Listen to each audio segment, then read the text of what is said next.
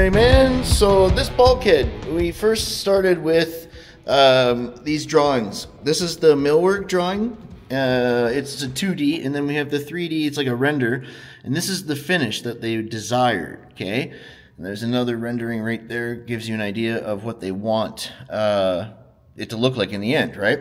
And now this here is millwork shop drawings. So you can see there's a 185-inch panel, a 69-inch panel, and then there's a middle part here, which I had to lay out for them to get that number, and then a 92-inch panel here. This angle panel will be this angle part right at the middle there, at the bend, which you'll see in a second, and that will be like 44 inches.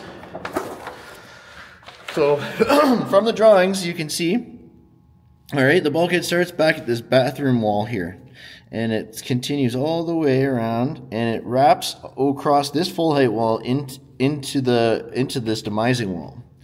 Okay, there's a big build in the middle.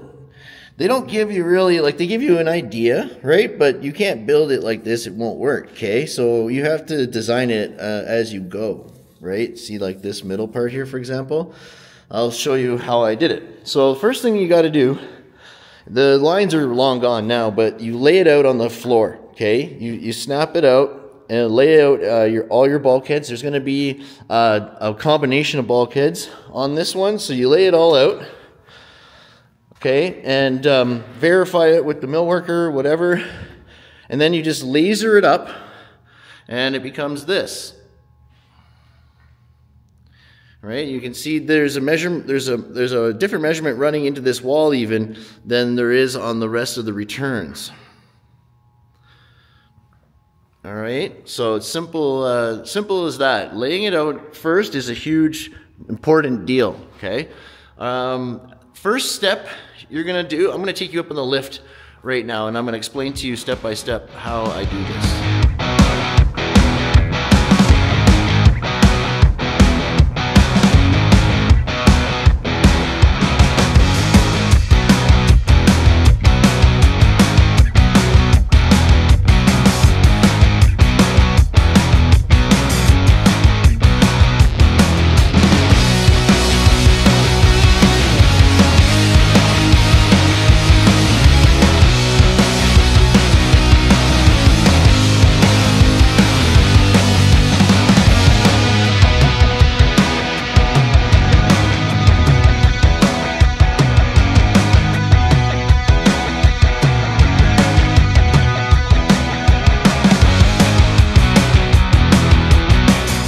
Okay, now your second step you have to do is set your elevations. All right, so on this bulkhead here, you can see I've decided to drop the first 3 5/8 below this double 2.5. So I've come down quite a bit, if you can see, right? So on the blueprints, it would have shown it stopping at this elevation and then coming out, but that's not how you would do it, right? So you dropped the 3 5/8 lower, and this is all 25 gauge steel. Okay, so but what you need to do, all right, is set an elevation for your back bulkhead, this support bulkhead, this 3 5/8, and then you got this double 2.5 here.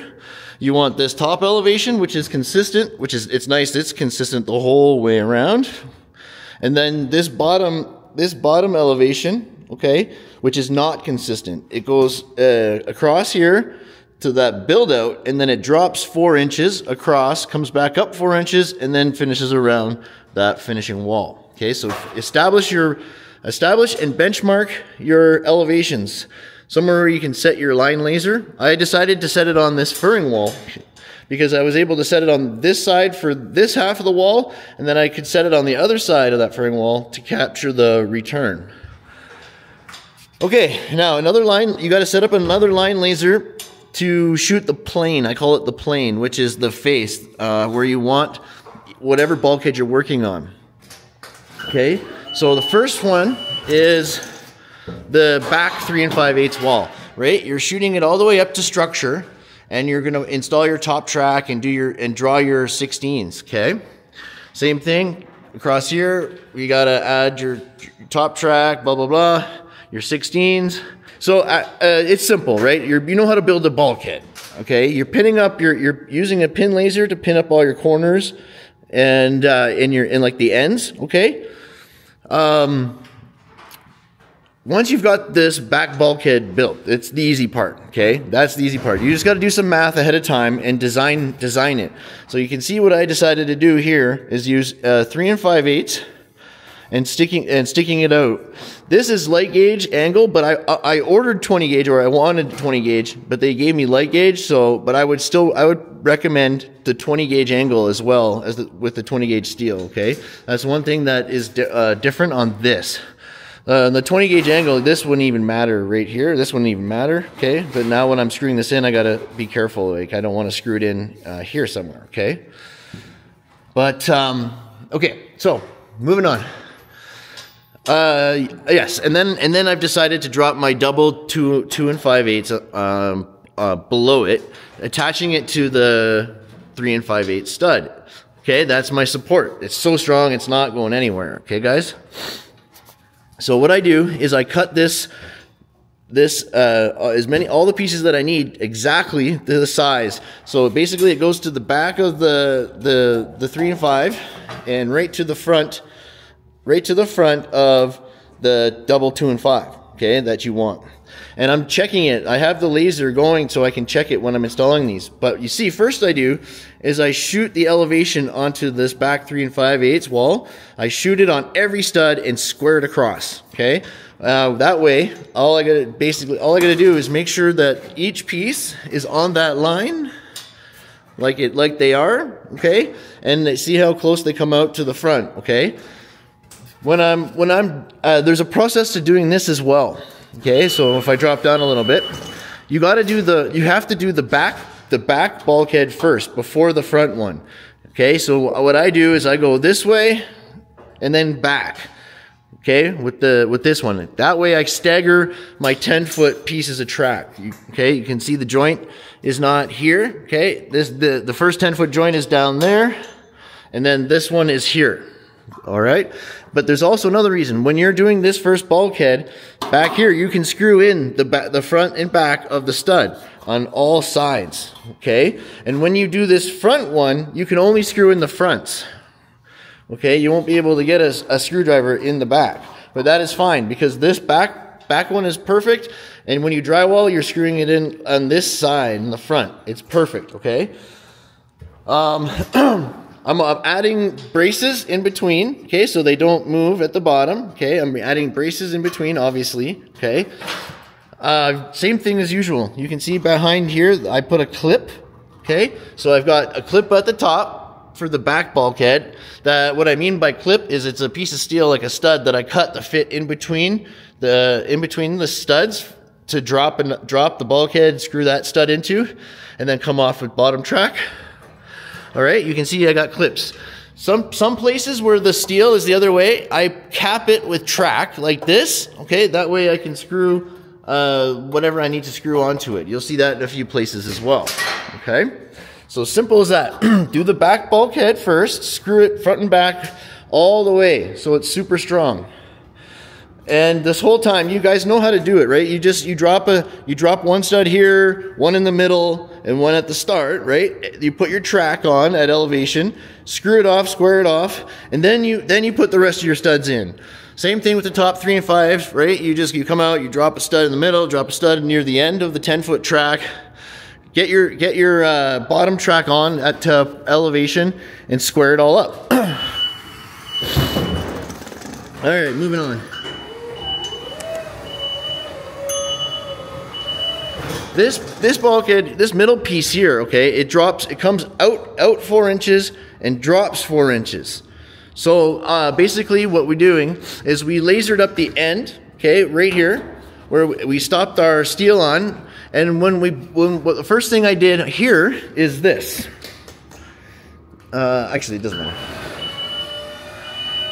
All right, so same thing. I've screwed 3 5/8 stud to the middle, and I've squared it. I shot my elevation up before, right? But now the stud's just a bigger size. So I've built this like sideways kind of wall. If you see, this is my outline. So now all I got to do is drop it drop it, and square it out using my tape measure and framing it. Okay, so you see what I'm saying? Right, we got the 3 5/8 structural one dropped below, which is perfectly fine. It's running down the middle on the inside. I've got clips on the ends, so I put this on, and I got a line laser shooting this plane, right? I got a line laser shooting the front here, and I'm shooting it at the back as well. Excuse me. So what I do is I install my top track here. Same thing. Drop it. Build. It's like building another bulkhead on the back. Okay. Build the bulkhead. Put the bottom track on. Put the bottom track on. Shooting elevation as well. Okay. And then I don't even need to. I just have to come out to the front. Do the same thing. Drop another bulkhead at the front. Okay. So it's just another bulkhead. I got these clips put in after, okay, to secure this all together so it's not going anywhere, right? But you can see lots of backing for drywall. Then it's like a soffit. It's just like a soffit underneath, okay? You see that? It's just like a soffit or a ceiling, okay? Same shit. But all I'm gonna do is measure keep it the same width as it is at the top. Okay, if I've lasered in my top, all I gotta do is use my tape measure for the bottom to square it over. Boom, boom, boom. Okay, oh, yeah, and of course you can see the bracing added to the main bulkhead as well, to this back to structure. Okay, I got braces coming back. I got 3 on this side, and that's enough. It's good. Okay, moving on here. Sorry, guys. You guys can screw off and stuff, or whatever you want, it's fine. It shouldn't bother me at all. Okay. Alright, so you can see here's the other side, same thing, okay? It's just a like a soffit here, okay? And like I'm squaring it across, and I'm checking elevation, okay? And I'm shooting this way as well. And I'm pin lasering up my corners, so my corners are all lined up. Okay, and then this one here is simple. It's a 4-inch return. It's just a 4-inch return. So it'll come 4 inches this way and underneath, okay? That's it. And it sticks out behind. It just sticks out a little bit behind, if you can see here. Holy. Am I like... Oh, okay. And at the end, right, you're capping it with this 3 5. This top... Or the 3 5 at the top, you're capping it with your angle, your 1 1/4 by 1 1/2 angle. Same thing. These corners here, all I'm doing is pin lasering these corners up. So I do this side, okay.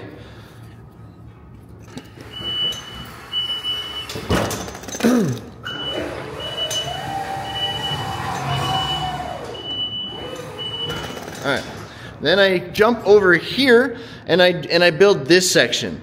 This one's a little bit, this is a different like width, okay, but that's all based on your layout at the bottom. All right, so these top 3 and 5 pieces that I've squared across on the main bulkhead are a different size, but that's not the point. I pin laser up this corner right here, okay, just like I do with the original bulkhead. Boom, boom, return it, boom, boom, right? I'm pin lasering up this side, or that I'm starting on this side here, and then I come over here and pin up this side and build out. And then what I do is actually for all my track, so all of this bottom track here, I'm cut on the ground, okay, based on my layout. That way I can get my corners and everything perfectly cut. So same shit. So then I put the middle on, and it's simple. If I just check one side with the laser and it's good on the other side, you know you're good. But it's so nice, right? So you can see I've cut 1, 2, 3 different tracks. All right, 1, 2, 3, and then the 2 bottom tracks here, right? Oh, I guess, and then the 4th up there. But you can see, right? There's 3 bulkheads here, and that's it, guys. So I'm gonna put backing in it right now. And same thing when you're coming off the wall. Okay, I'm just screwing the studs to the wall to secure my bottom track. I'm drawing my 16s, okay? I even laid my 16s out on the ground so that I can shoot them up for the main bulkhead here between all of the cutouts and the cuts and stuff, right? I can shoot whatever one I want up. But that's her, boys. Woo! All right.